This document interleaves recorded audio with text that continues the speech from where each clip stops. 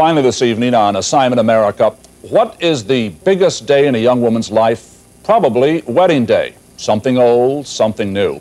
Well, our story is something else. A look at the largest wedding dress store in the country. You don't have to imagine what happens there. Bill Schechner is going to show us. On the street, the snow and the coats say winter.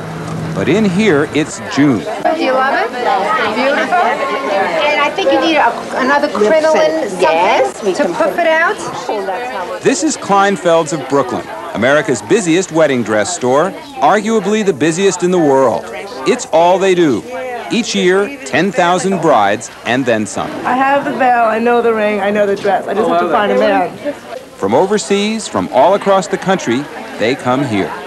A Mecca. This is where you have to come. I heard about it for years, and here I am. That's from Paris. I know. Presiding over it all, Hedda Kleinfeld.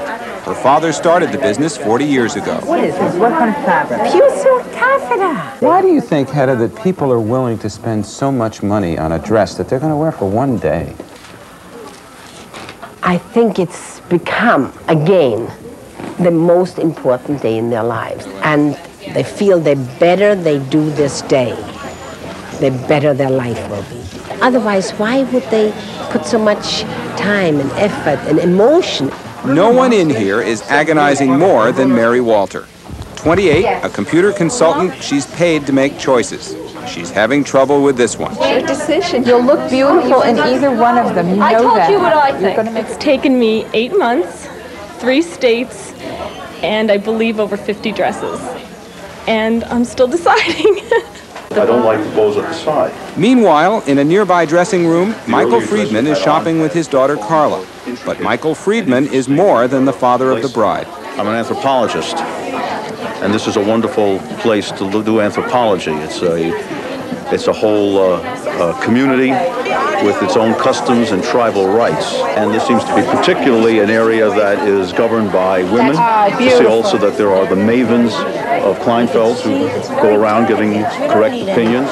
Simplicity is the keynote to smartness, honey. What are you talking about? It's gorgeous. Florence Mamora, who is 77, has been selling wedding dresses for 35 years. There is a dress for every individual bride, absolutely, without a doubt.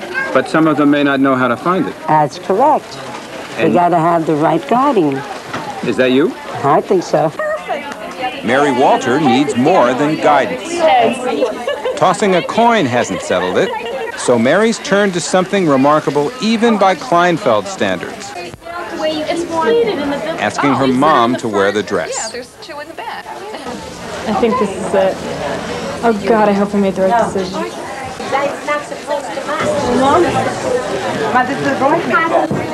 It's finally over. Another Kleinfeld's bride. I like it. I'm glad.